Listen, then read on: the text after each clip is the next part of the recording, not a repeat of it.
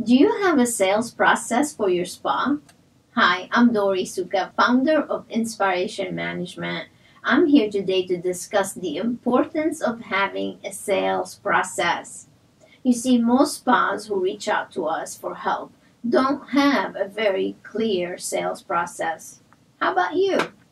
In this SpaBizTV episode, I will share with you 4 steps to having an effective spa sales process. First, you must have strategies to generate qualified spa leads and prospects. A focus on generating leads is often a missing strategy. I asked this question during the Leap Ahead seminar. What is your lead generation strategy? Most spa owners don't have a solid answer. So the first step of a sales process is to know how many leads you need to generate per month and how many of those you can convert into a first-time visitor. You must know these numbers. How do you generate spa leads? Well, you can generate leads or prospects from your website by having them opt in, having opt-in opportunities such as register to win, subscribe to a newsletter, ask an expert, or receive a complimentary gift card. These are all ways to motivate your visitors to give you their information.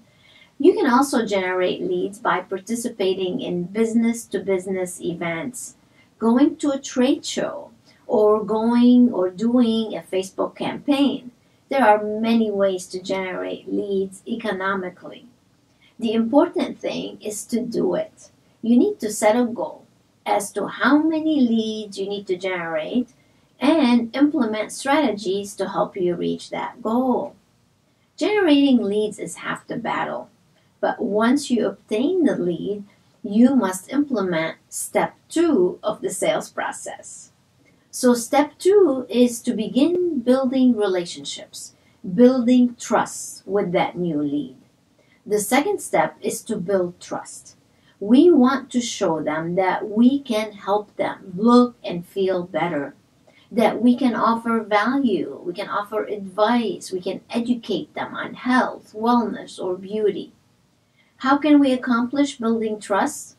Well, we can set up an automated relationship building sequence that can consist of emails, direct mail, phone calls, invitations, or other things. Third, we need to convert the lead into a first-time visitor and a client. One way to convert the lead into a client is to invite them in for a tour, a consultation, and/or a trial. You can offer them a trial gift card which they can redeem towards one of your treatments. This first visit is very, very important. Your team needs to pay very close attention to the details, and they need to know this is a first-time visitor. You need to wow them, make a great impression, and conduct a great consultation.